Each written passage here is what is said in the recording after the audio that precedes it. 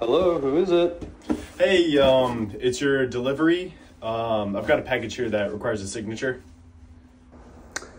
Oh, thanks. I can't come to the door at the moment.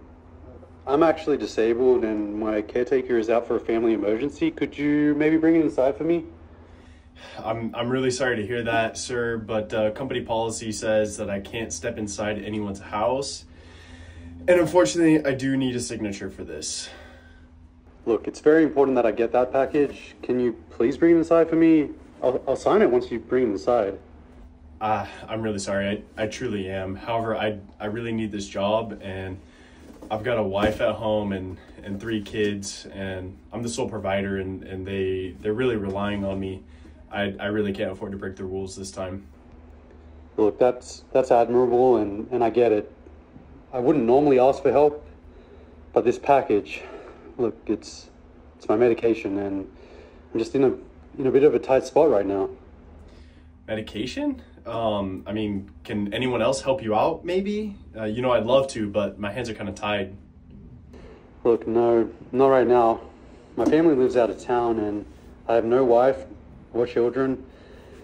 And like I said, my caretaker, she's out of town, but she's like family to me. She's not here because she actually has a death in her family, unfortunately. Just bad timing all around. That sounds rough, man.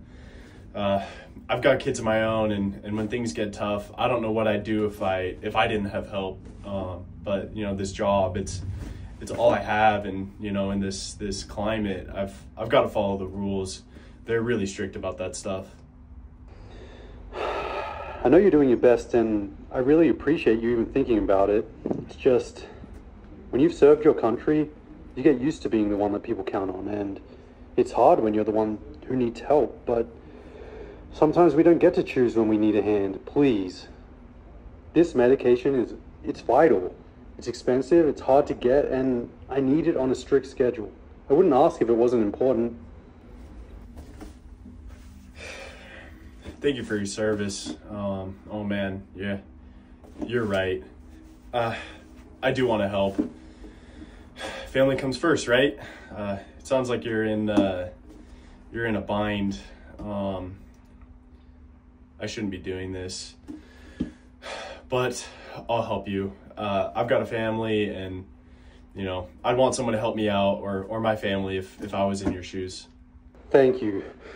You have no idea how much this means to me.